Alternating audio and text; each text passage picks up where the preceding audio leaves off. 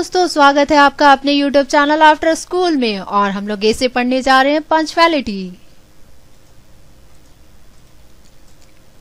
Lesson 21 Punctuality. Punctuality is the habit of doing in time. It is a habit that cannot be neglected and must be acquired by one and all. Things may be badly done well done, but they had better not been done at all if they are not done in time. A stitch in time save 9. It is the famous English proverb. It means that we should do our duty at the right moments. If we put it off out of idleness, maybe that we shall never find time to do it again.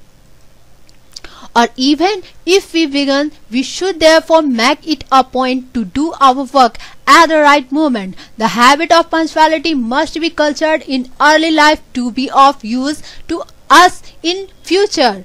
We should rise from bed at the right hour. We should start for school at such a time as we can reach before the come to school in time, so they lost a part of the lesson of the first period and disturb the teacher and their fellow student at work. People there should see that they are never late in their attendance, because a bad habit once formed becomes a part of nature. Punctuality is important to people of our country. Attach very little importance to time.